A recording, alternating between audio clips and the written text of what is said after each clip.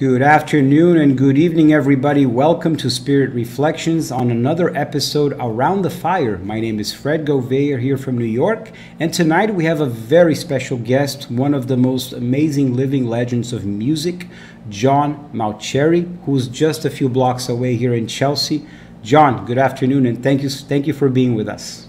I'm very happy to be with you, Fredji. Fredji, he pronounced it perfectly. Wonderful. For those that are coming to the channel for the first time, I'll tell you a little bit about Spirit Reflections. This was a channel that was started last year during the pandemic, and I wanted to invite scientists, artists, philosophers, people from all walks of life to share their personal stories. If they have a spiritual tool or a faith of some sort, to share with us how that faith and those tools have shaped who they are and the work that they do today. We have broadcasts every Wednesdays in English and on Saturdays in Portuguese. And we have a YouTube channel that we invite you to like and subscribe.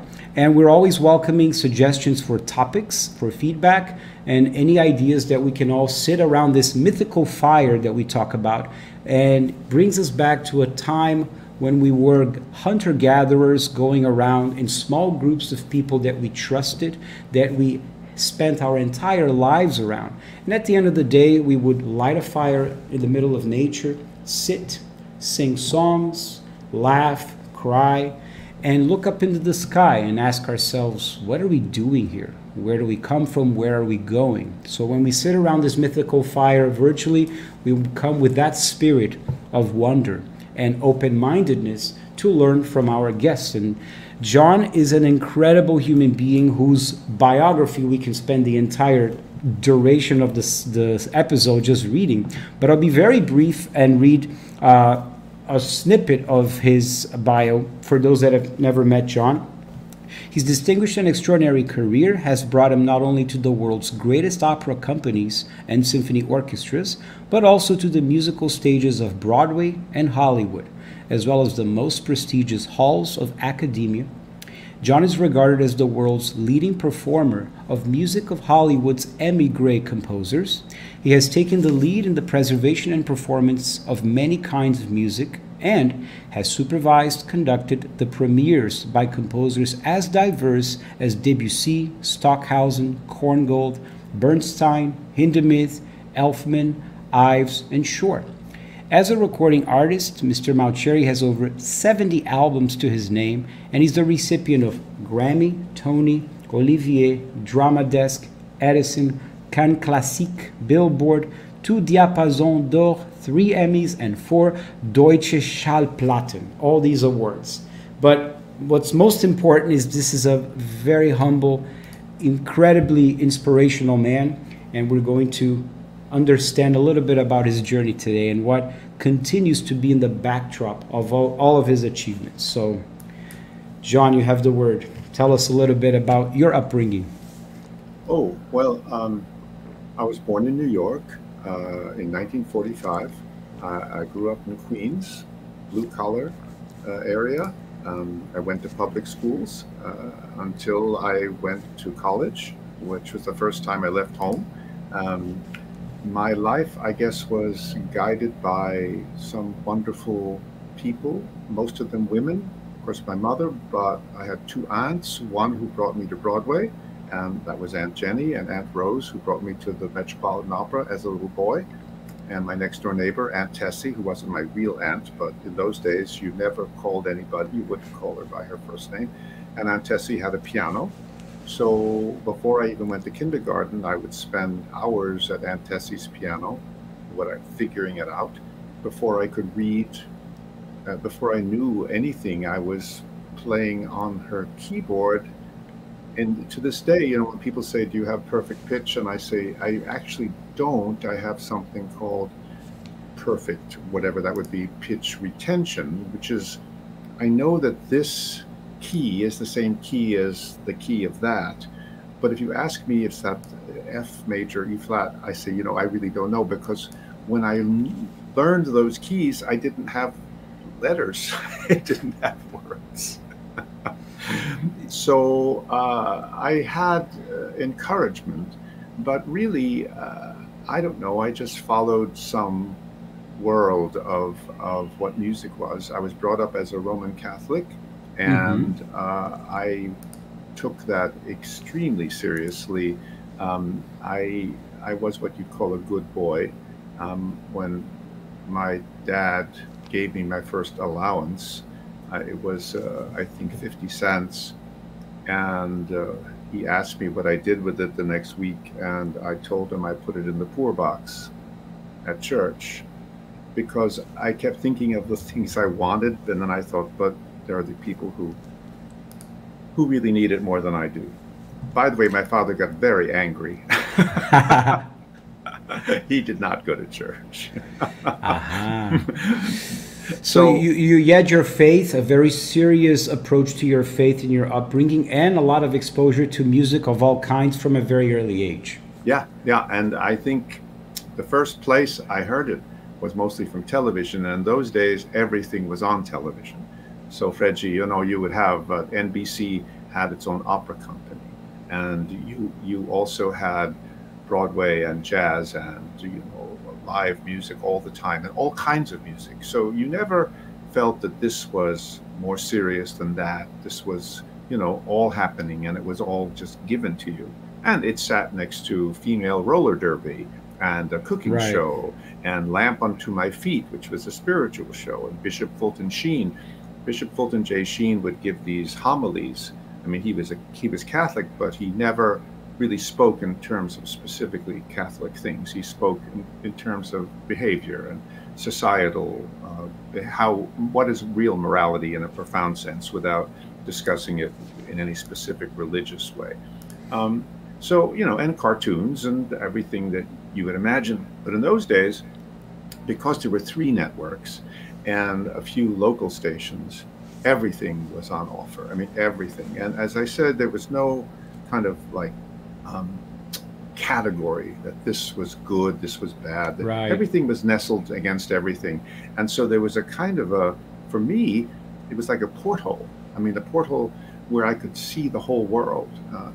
There were, there were programs in which there was a program called Wisdom, another one called Life Begins at 80.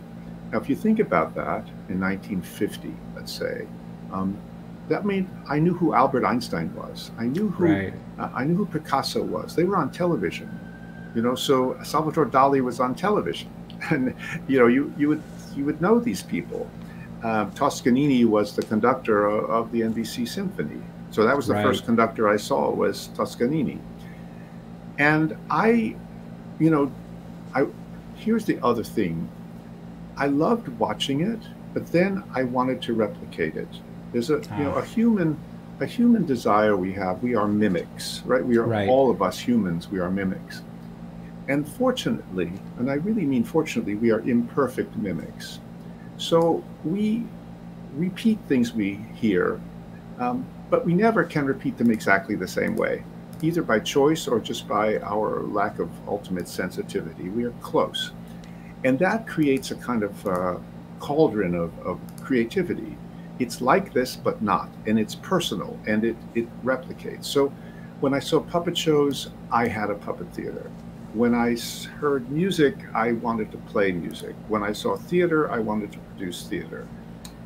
And so I've always had that desire to replicate and to share. So, Beautiful. Mini, in the book about conducting, Which I is talk this about that one, a bit. everyone. By the way, everyone, you have to check this book out. Is such an incredible journey of joy into the world of music, the backstage.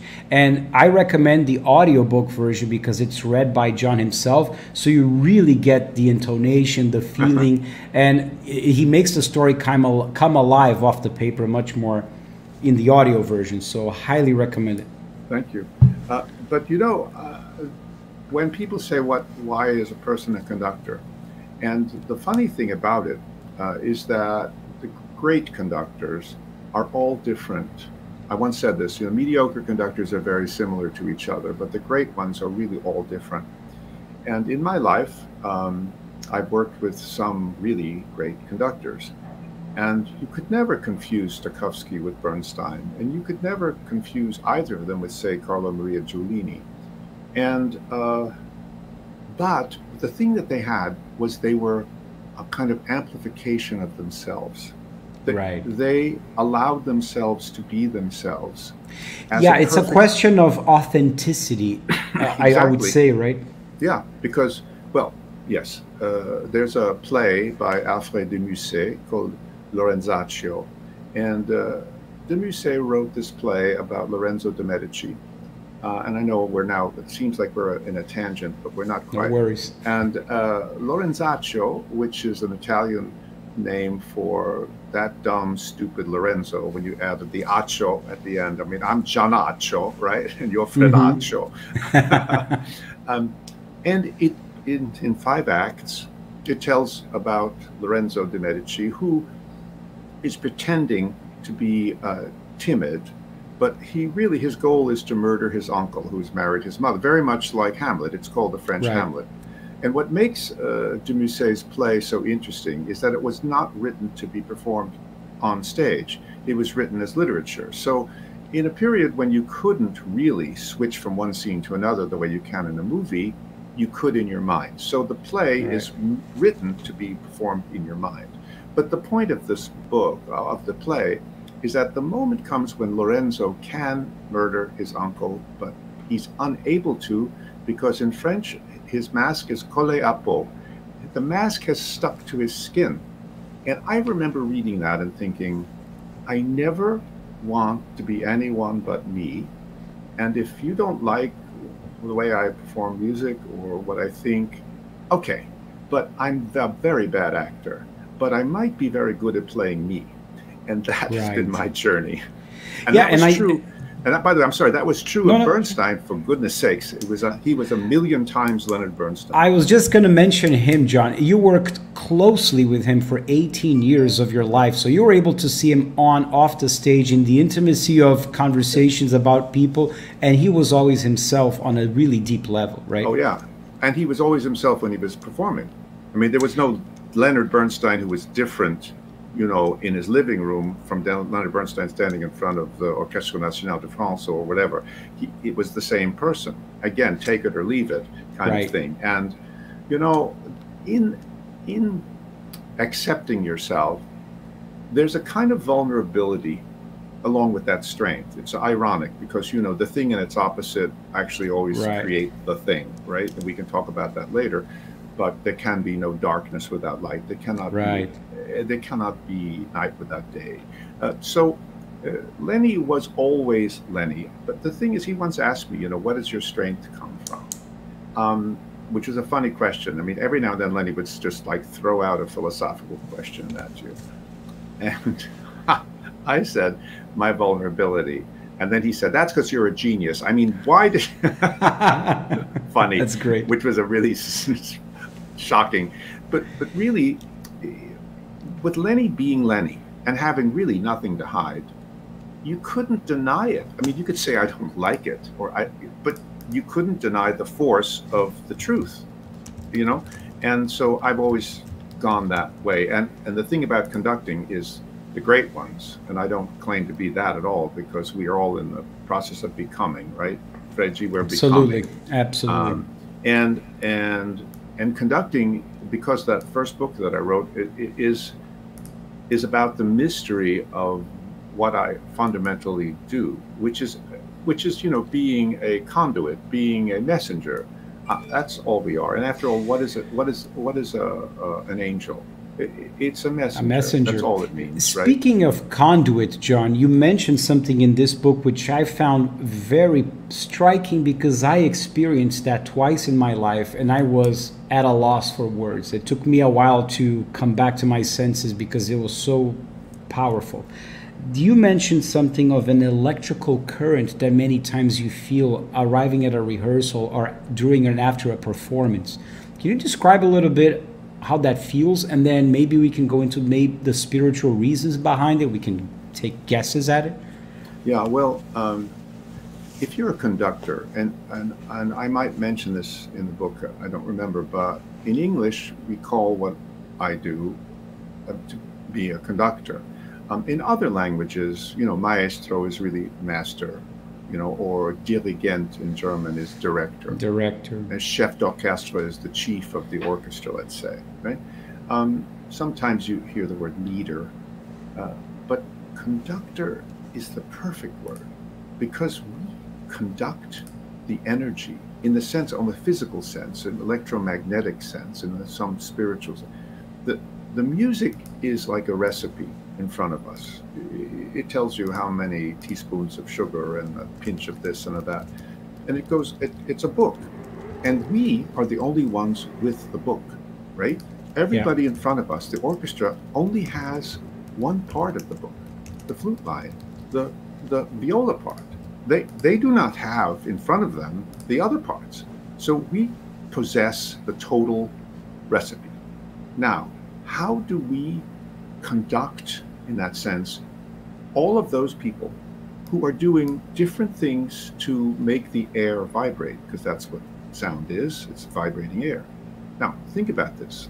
A trumpet player goes into a mouthpiece, and that little into the mouthpiece will evoke the air to vibrate, and by changing the length of the tube, we'll have a different note. But an oboist will put his or her two lips together in a double reed like that. A flute player is blowing across the whole like that, right? Now just go through the whole orchestra about that. But a triangle player is going ting, and the ting happens as the little triangle beater pulls away from the metal. Right. You don't hit it like that. You actually draw the sound out of it. Right. Timpanist, boom. Violin, it is right, takes his or her arm and pulls horsehair, which is made a little rougher by using rosin, across what used to be the small intestine of an animal, but now it's wrapped around plastic, and that pulling it makes the string vibrate. All these people, there can be 90 of them, there could be 14 of them, there could be 100 of them. They all do different things to make the sound happen, and the conductor is going, and they do it together. Right? So are we talking about something that's impossible? Yes. And only possible because everybody pulls together and wants it to happen. This synchronicity, the simultaneous sound event. And in many theaters, there's a distance between the back of the stage and right where you are. So the violins are next to you and they're going pizzicato, they go tink, and that tink happens exactly with your beat. Whereas the timpanist, who is way far away, is going to be late because this has happened close to you. So there's an agreement among all these players. This is the genius, the collective genius of orchestra. They all have to adapt to each other, looking and listening all the time, and also understanding where they fit in the mosaic of sound, knowing that they don't have the book. I've got the book. Right.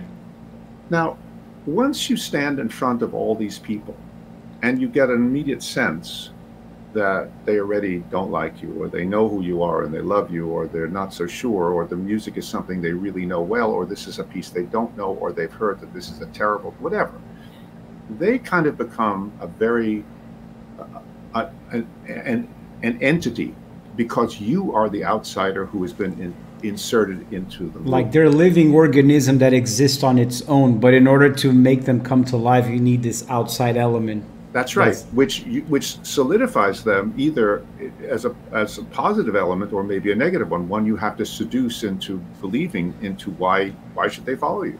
Right. You know, when we start as conductors, we're in our 20s, and everybody in the room is older than you. I mean, you're younger than their children sometimes. Right? Yeah. And so, and this kid is saying, violas, I want that to be a little shorter on the up. Well, why should they listen to that kid, right? Right. So, going back to your early question, when I was growing up in Queens, when I was a kid, I found when people would say, "What are we going to do?" and I'd say, "Let's skate," and everyone would skate, or I'd say, "Let's color," and everyone would color. I don't know why, but for some reason, when I would say things like that, people would say, "Okay, let's do that." So there's something about there's an innate leadership impulse, perhaps. yeah, and a willingness by other people to go, okay, let's do what he's saying. Okay, and it's not about being a boss. It's just like, but the electric current.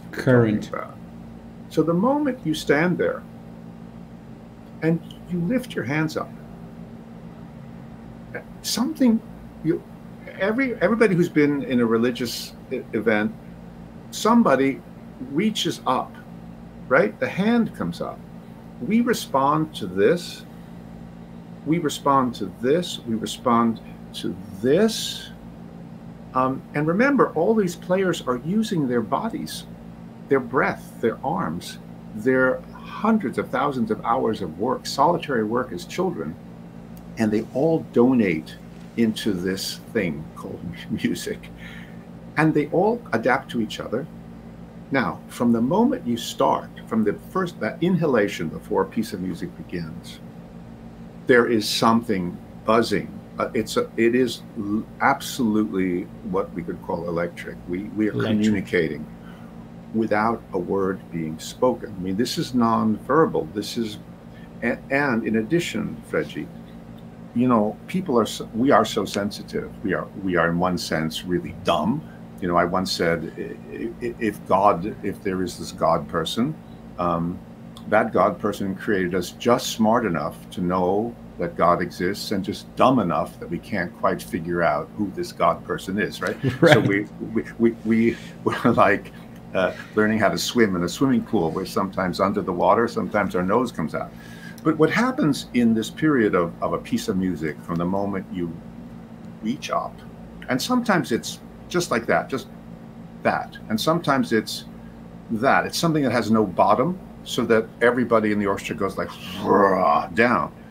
You are connected to everybody in that, making the sounds, because I'm not making any sound.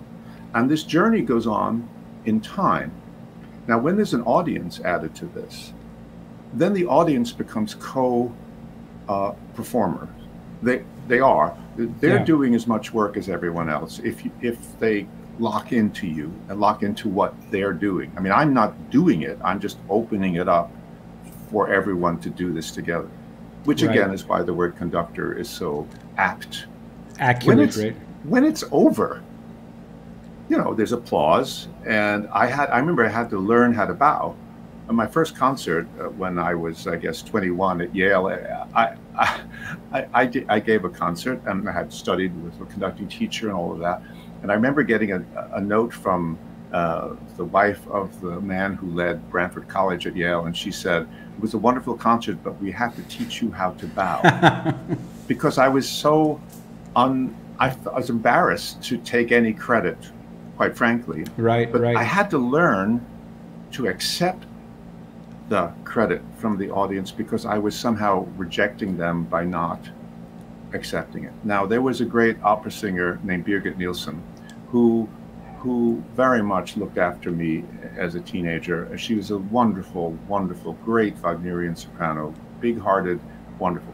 When she would bow, she would come out after a 5-hour Wagner opera, and she would stand there and she would put her hands here and reach up. Wow. It was beautiful. The most wonderful bow, acceptance of the audience to their participation in making her performance possible. And that was a great lesson for me. And that, by the way, is the electricity I'm talking about. Because when that performance is over, for at least a half hour and maybe a day, you're really not yourself. You're not normal. So you say things, you know, maybe there's a reception, maybe not. Maybe you're just going back to some hotel room where you've saved a sandwich because the bar is closed. But you may have a conversation, then you just hope you didn't say something too stupid, because actually you weren't normal.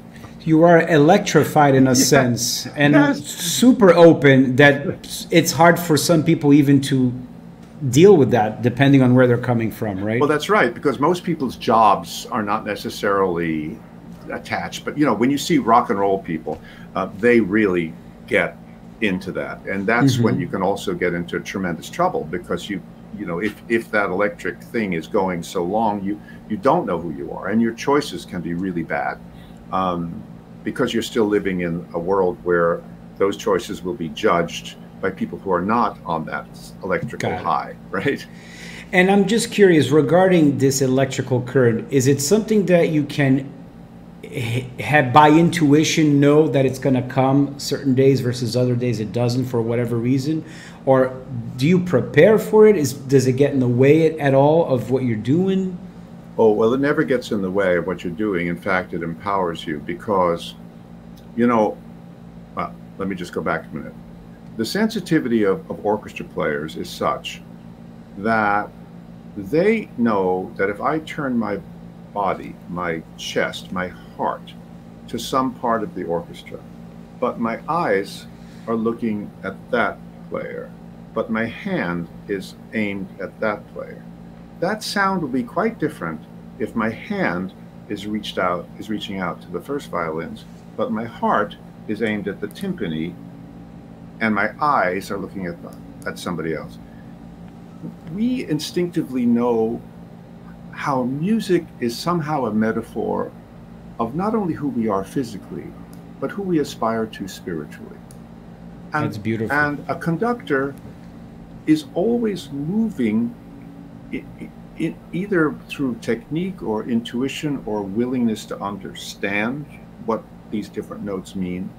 And we're shifting, we're never solitary. Static, yeah. Never, never. I mean, mind you, 100 years ago or 150 years ago, when conducting was kind of being invented, and we could answer the question of why was it invented, and it has to do with the complexity of music when it became more complex, when people weren't playing all the time, when it wasn't a one-tempo thing where someone was playing the harpsichord. You give a great history of it in this book, guys. It's really amazing. Thanks. But so we became a kind of necessary evil, but then composers knew that they had conductors, so they could write things that could otherwise never happen without a conductor. Right? One of the things, for example, that an orchestra cannot do without a conductor is accelerate or decelerate together. I mean, they can follow everybody's quiet here and everybody's loud here. Right. But they cannot actually figure out how they put their notes in the right place when something is moving forward and then something is slowing down. So that's one of the simple things that starts to happen in music, where it's actually written affrettando or accelerando or, you know, beschleunigen, whatever words it says. Whatever language. That's right. So you start to see that happening, but there's much more to it than that. So the whole concept of the spirituality of what we're doing has to do with the metaphor that is implicit in this thing called music. Now, in the other book, which is called For the Love of Music, which is a conductor's guide, right? After writing the Maestro book, my editor wanted a book about music, just to talk about it, not what a conductor does. And it made me, of course, think about this issue of what it is. Now, let's just talk a little bit about what it is. First of all, it's useless. I mean, from the point of view of utilitarian, it's not utilitarian. Right. It doesn't protect your family. It doesn't feed them. It doesn't guard you. It's ambiguous. And yet, we invented it. Humans invented it. Yeah, birds do bird songs and there's whales, but that's kind of different from a Mozart symphony, right? It's true that there are sounds that animals make that may be worn or that are used for mating and imitation of certain bird calls. We get that. However, this idea of music as we know it is something that is so developed in humans, and every instrument has a history that goes back to the Stone Age. I mean, why did the first human pick up a femur of a dead animal and blow into it?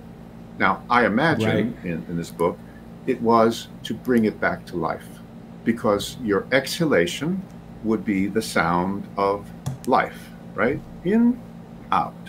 So somebody took this bone and went ooh. And it did come back to life, but not the way it was when it was an animal, but it now made a sound. So, Right. ooh. Ah, and once you did it, because we're mimics, we repeated it. Ooh. Now, at some point, someone figured out by making a hole in it, it went whoo. So you had whoo, Different whoo, pitches. and it started, well, from A that scale. moment until 1851, it became a flute. Why did we keep wanting to perfect it? Why, once we did that, and that's just the flute, we can talk about all the other instruments. With each technological improvement, metallurgy, oh, we invented brass. We figured out by adding tin to copper, we'd have brass. So we made breastplates, we made forks and knives, and we made a trumpet. Why? You know, we made gongs.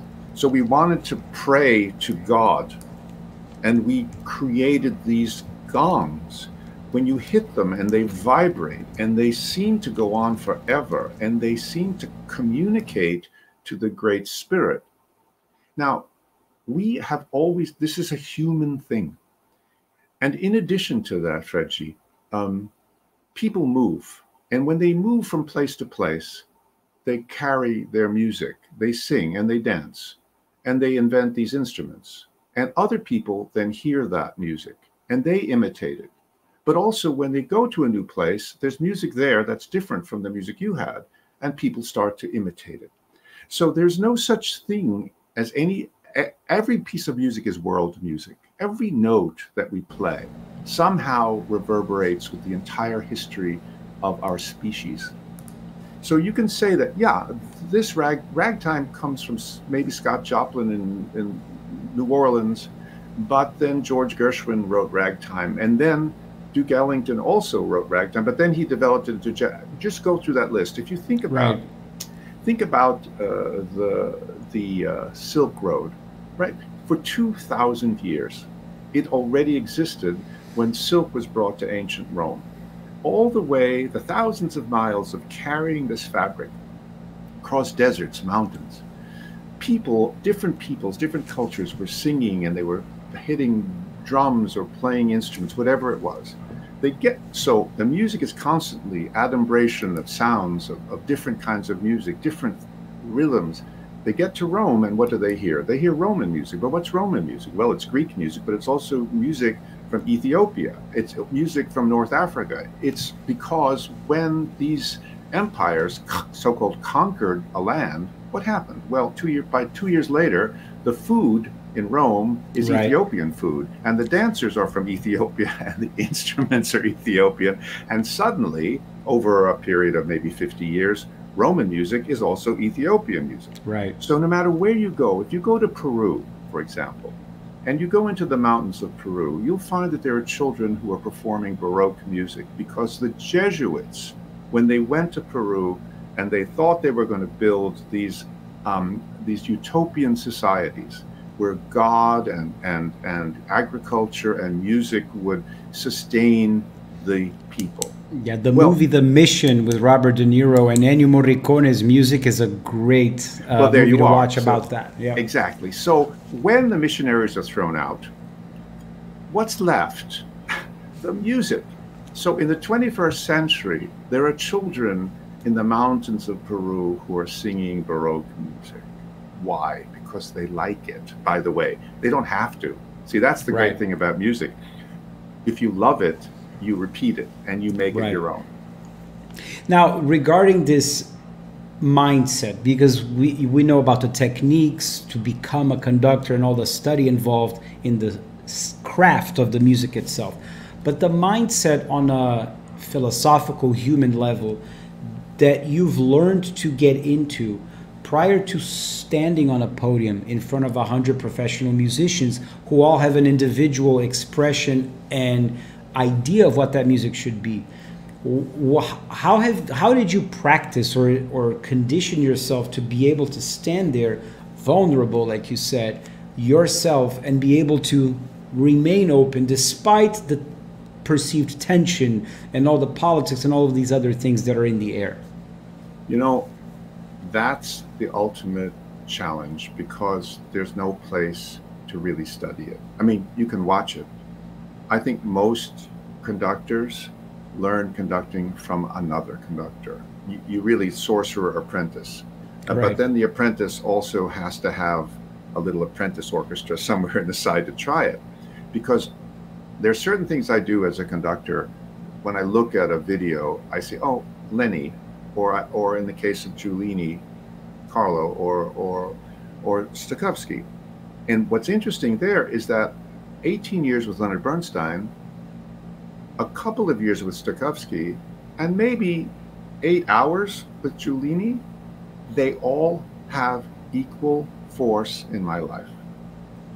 And that's, again, the odd thing. It's a little bit like, you know, paint. You take paint from a can and you put it on a wall and it beads up. You take a different paint and you put it on the wall and it sticks. Because you can't, some of it just doesn't stick to you. You just can't do it. You could try to imitate it, but it doesn't work for you. I mean, Lenny could do things that nobody could do because of his mind and his body, right? You watch Stockhausen with those long fingers, which I do not have, and he would pull music out of the orchestra in a way that you just can't imagine how he did that. And with Carlo, who really had the weakest technique, but he was such a spiritual man. I mean, this is a man who hid in a farmhouse basement during World War II because he was going to be killed during the era when Italy withdrew from World War II and all of its alliances with the Nazis, and they thought the war was over, except that the Nazis had second thoughts about that, and so they came marching in and rounded up and, you know, and killed a lot of Italians, shot them, hung them, put them in concentration camps. And Carlo lived in this darkest place and came out of it as one of the most spiritual human beings, modest beyond words. I mean, just this man. And he would stand there in front of the Los Angeles Philharmonic, which is the only time I saw him. And I'll tell you a story. He was conducting the unfinished symphony of Schubert. It was the first movement, and I was in the wings, and I had a chair, and this was a concert that was not in their normal hall, so they were out somewhere in Los Angeles doing a run-out concert. So I was sitting on a folding chair behind the last stand of first violins. I couldn't be seen. There was, you know, it was like a high school auditorium. And Carlo was conducting, and at one point he looked out at the first violins, and he did that. I mean, his hand opened, and I mean, as a Catholic, you cannot see this without one asking for alms, but also of the crucifixion. There's something, and he did this gesture, and I'm sitting there, and I'm hearing, you know, da da da da da da da, and it stops, and then it goes into these terrible chords of demonic possibility. And I suddenly realized that that first movement was really about life and death and good and evil, and that Schubert was a Catholic. I'd never thought about that before. Just with that gesture. Yeah, because so there's definitely something extrasensory going on there. Absolutely, but that's that electricity, and the other thing about the electricity, if we might keep that going a little while, is that it's alternating current, because you are giving back into the orchestra and they're giving it to you. And at every moment, all of those maestros in the orchestra, every one of them is telling you something. And, and so you ask the question, how do you prepare for that? It's actually success and failure, success and failure. You as a kid, you say things and you realize that that was a real mistake, or you do something.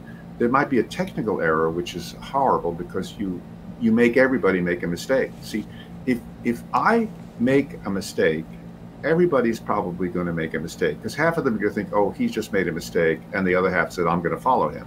And what's a mistake? So a bar is in 5, you conducted in 4, a bar is in 3, something like that. You give an upbeat where you should have given a downbeat, and half people come in.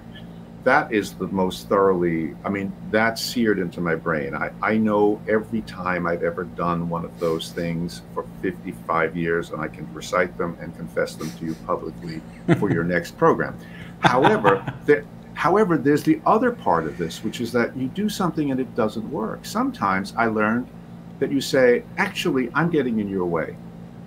So I'm going to start you and then I'll come back out of it, because some music is so complicated that the conductor's part is written against the music. It's a kind of an energy thing that happens in the 20th century mostly, where, music is like a grid. And so you have these up and down lines that tell you from which everything is marked as far as up and down and where it happens.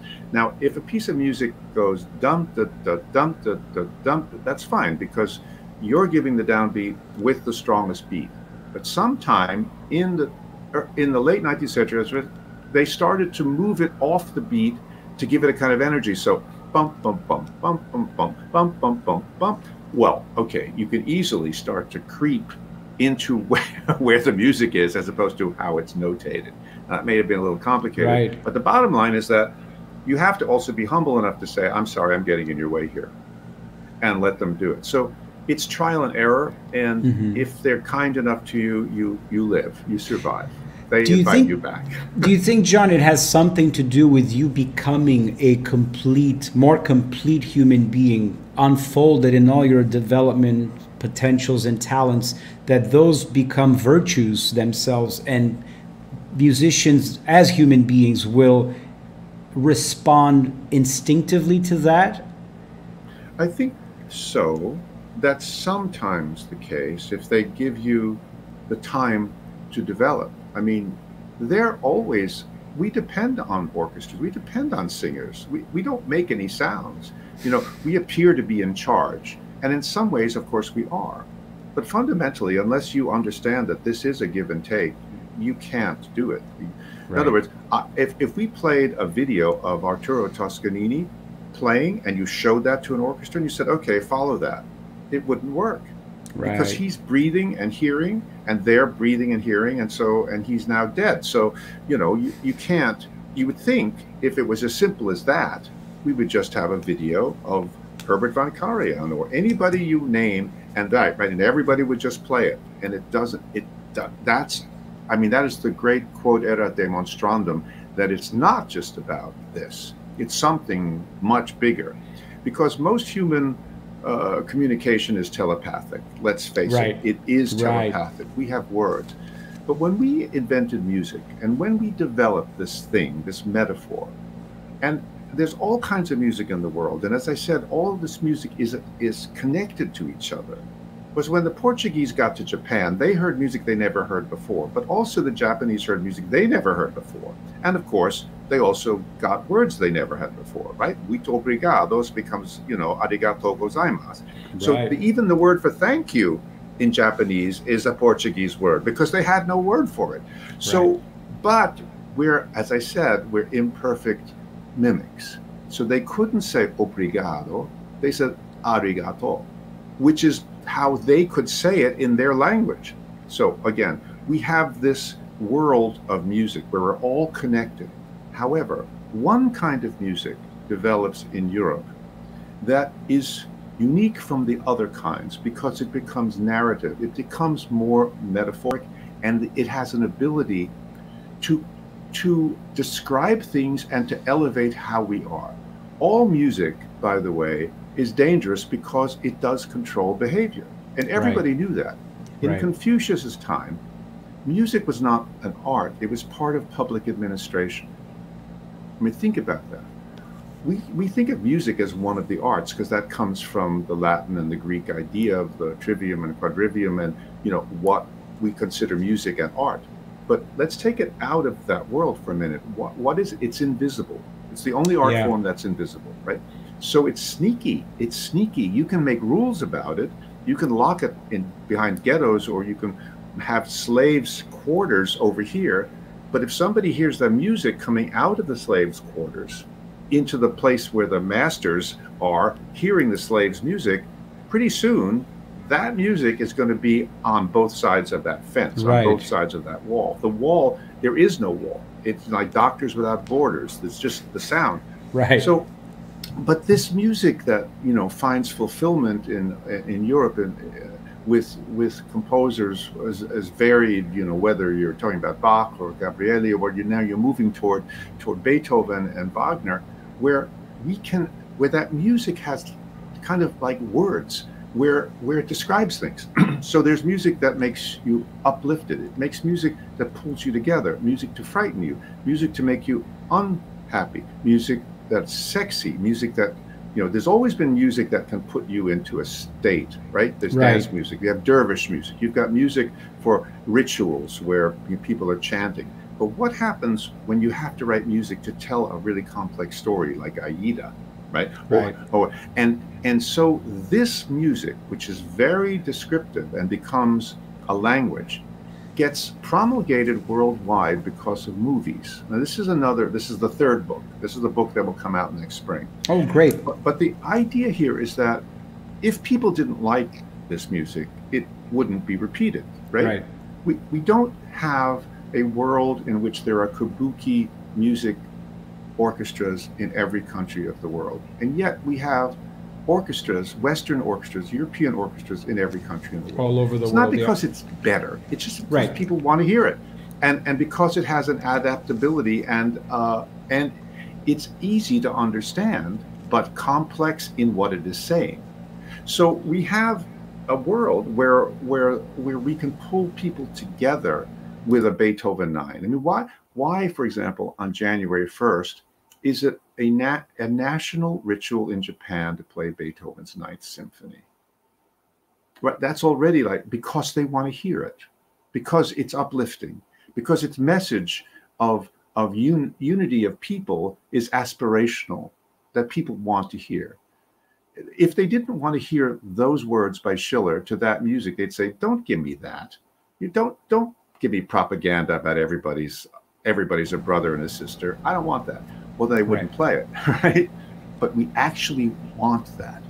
And that's the thing about the spirituality of music. That's the thing that pulls it together and why it's so fundamentally important. Because I think it communicates these virtues that we all aspire to become in us, that is part of our common humanity. And it's so well communicated in the Western classical music that I think you're talking about, because of all its layers of complexity when you compare it to other music, right?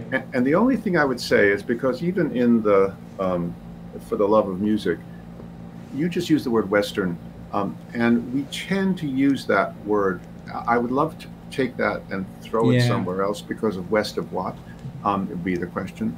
Right. And the reason we say that, Fredji, is because it was the Greeks who first described it, right? So the music that they talk about and the function that music has in how we behave, and how certain music can make us act violently, and certain music can make us better people and calm, or bring us joy at the end of our day's work. That is why it's called Western music, not because it really is, because so much of it is also indigenous music that has been collected and repeated for hundreds of thousands of years, just like that flute, which started out as a femur or a conch shell or something that someone picked up 200,000 years ago, and that now is a flute that's playing in an orchestra when you're sitting. I think that's the part of it, because it represents continuity. It stands for every human who ever walked the face of the earth. And it's now, and it's also the future. You know, we know we're mortal creatures, but it's impossible for us to actually imagine mortality. We try. Right. And we know it, but you mentioned the word continuity and the word future, John, and actually this was in my mind to ask you, as a conductor who has had decades of experience, practical experience, do you see a progress in the field of conducting that has happened? And if you could envision, what would be some of the things in the future that could make the art of conducting more effective in communicating the music as it was intended? Ah, well, just the end of the sentence just took me by surprise, because as it was intended. So I'll spend a moment with as it was Please, intended, please, if you don't yeah. mind. Yeah, take your time. You had a sentence that went, and now, so as it was intended. Every composer, no matter how persnickety, difficult, demanding he or she was, wrote music. Therefore, a composer knows it's never going to be the same twice. It can't be. It can't be. You've just written music.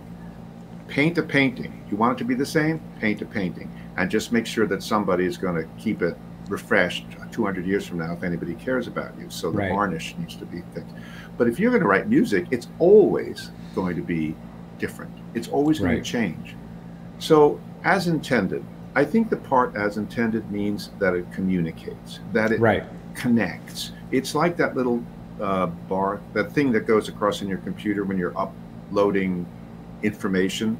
If it doesn't get to the end, it didn't arrive. I remember we first were using computers and we were uploading information. We thought, oh, well, we got 90% of it. But no, then you found out it wasn't there because it didn't reach its goal. So if our performances, no matter who it is, doesn't connect to the public, it didn't exist. It's like the tree falling in the forest and there's no one there. Did it make a sound? The concert didn't exist if it doesn't connect to the goal, which is the public. So that's what is intended by the composer. So we can say, oh, historically informed performances, or this is the tempo that Mahler conducted it at in 1909, but now this is twice as slow. It's not right.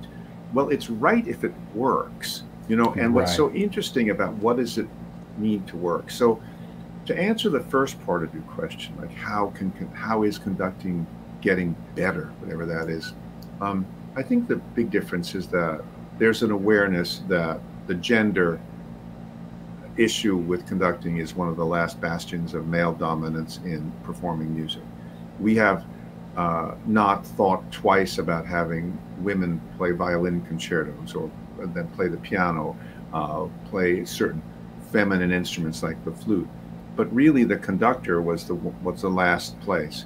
We went in the 1960s, but first of all, Lenny was one of the first, maybe the first American to prove that an American could conduct Mozart and Beethoven with the Vienna Philharmonic and not make it sound like it's George Gershwin, but it could be really good and it really connected to the public.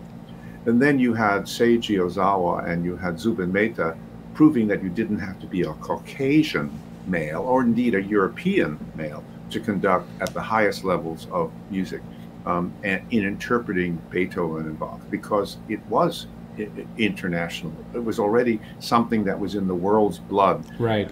So now we're seeing that women are able to stand up in front of orchestras and conduct. So this is already a huge difference. Whether women as a sex will interpret Beethoven differently across from gender bounds or not is to be known. Actually, if it works for you, if it communicates to you, then it is a valid performance. However, I'm going to say that on the other hand, we are always in the state of studying, and we try to crawl into Mahler. What was Beethoven about?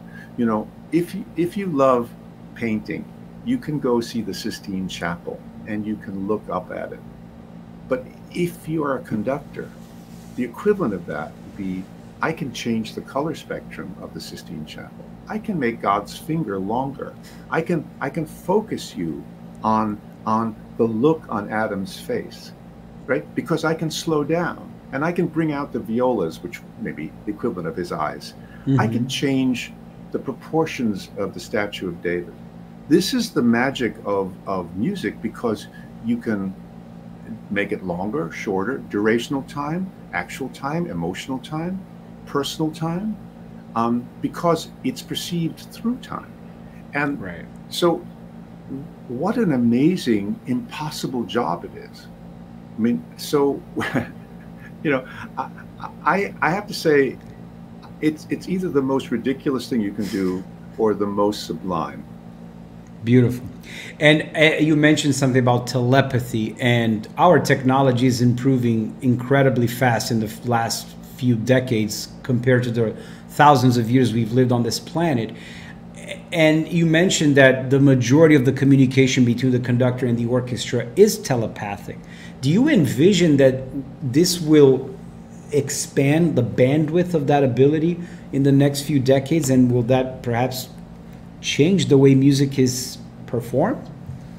I think I think the fundamental issue of live performance goes back as far back as groups of humans gathering around the fire. There you go. To the very thing you talk about, the very name of what we are talking about today. Right. We have a desire to share. We come in the night, but sit by the light of the fire. Well, that's already says everything now, doesn't it? So yeah. you can have recordings now. You can have terrific sound systems. You can listen to music while you're doing other things. You can play Wagner's Ring of the Nibelungen without leaving your chair. However, the human desire to collect with other humans in the dark around the fire will never communion, go away. that feeling of communion, right? So we are the fire, right? We are the fire. So that will never change. We don't invent the fire. We're the carriers of the fire. Yeah. We've been given the honor to carry the fire and to bring that to the people in the dark, to illuminate their lives. Well said. And that's actually the root origin of the word art, comes from ars, like arson, which is fire, light. Yes. So it's the Yes. perfect word for it. Yes. Well, John, we could be hours here talking about music and the subtleties and the magic and the spiritual sublime aspects of it, but we're running out of time. But I am humbled, honored, and deeply, deeply grateful for this experience that we've had around the fire with you. And I just want to thank you for being the human being that you are, and for bringing this joy, this life, and this illuminating art of music, which is so abstract and yet so universal at the same time to all of us. And I hope that we have a chance to hear you at a live concert in a jam-packed hall full of people very, very soon as we return to normal in the world. Thank you so much, Veggie. Bye-bye. Bye, everybody. We're going to close with our closing vignette and invite you to join us around the fire in the next episode. Thank you. Thank you, everybody. Bye-bye.